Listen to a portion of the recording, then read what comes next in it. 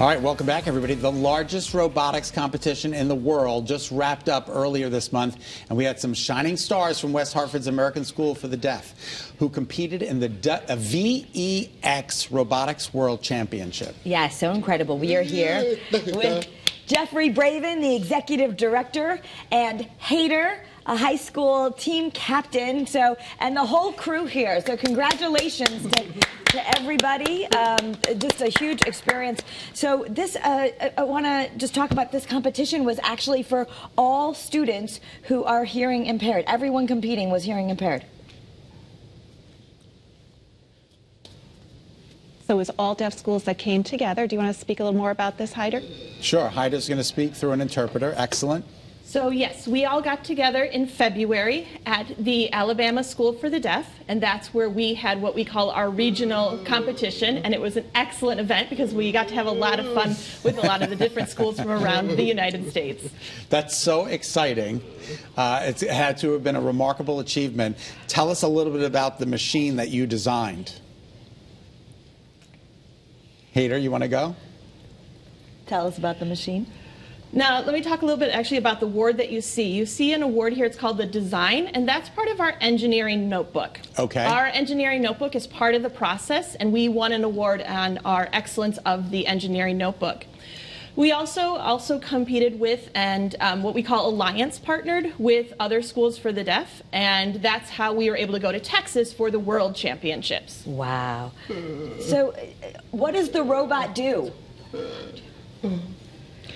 Robots can do so many different things, and honestly, when I first heard about this, I said, what is that? But as I see it, they actually move and they do all kinds of things. They throw balls, they push things, they collect things. Am I right? What else can they do? Yes. We could do like shooting of the yellow discs that you see here. This can move across the field.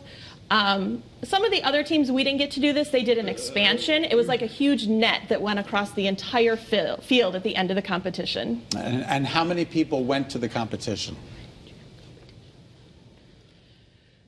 From our team, it was just the 10 of us. Wow, that's a pretty good amount of people. But there was also, there's all these other areas, but there's about, let's see, there was about 100 teams in our division, and there was about 800 teams throughout the entire world that joined us. And that then kind of went all the way down to our final World Championship, which is... When you went to Worlds, how many were there? Yeah, it was like over 800 teams. It was pretty amazing. That is incredible. More than 800 teams. And I love, we're so lucky that we have the American School for the Deaf right here in West Hartford. Can you talk a little bit about the mission? Our mission always, and our tagline is always able. And so we believe that every one of our students can become whatever they want to be, whether they go into science, engineering, English, or physics. We want them to thrive and grow and have an impact on the world. And so I'm extremely proud of all the students who are here with me today. They're doing great things. And I know they just recently put on an expansion within the past couple of years, few years. They put on an expansion at the School for the Deaf. They made it big and beautiful outside, right? It's really a wonderful campus. Yes, our campus is amazing. It's gorgeous, and we are grateful for the wonderful collaboration we have with the town of West Hartford. They've been wonderful partners to the school, and we are also excited. This coming fall, we'll be building 2 brand new dormitories for our students, so we're continuing to grow. That is so great. That was so great. And, we've got the whole big team here. I know not everyone is speaking, but can you talk about just all the different ages and how so many different kids can be involved? Okay. So we have 2 groups. We have our middle school group and our high school group. So the competition is able to accommodate those age ranges. At the middle school ages, they're learning the basics, and by the time they get to high school, they're able to compete at a higher level.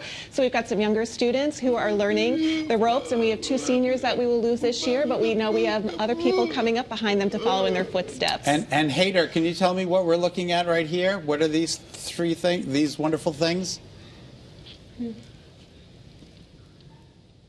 This is for our middle school. The IQ is what's called the competition. It's called Vex IQ.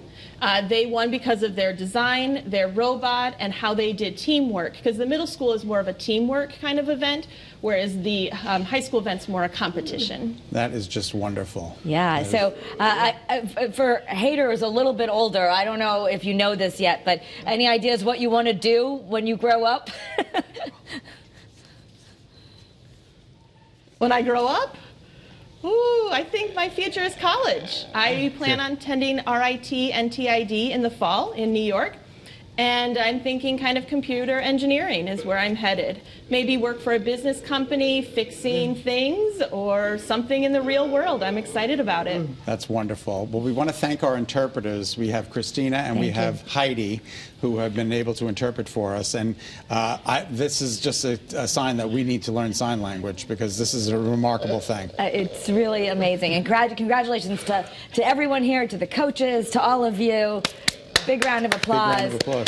Our pleasure to let the community know about the great work you're doing. To learn more, you can visit ASD1817.org and learn more about their competition. And also visit, if you want to learn more, roboticseducation.org. Thank you guys so much. Yes, thank you so much. Thank you. Thank you. Thank you. Thank you.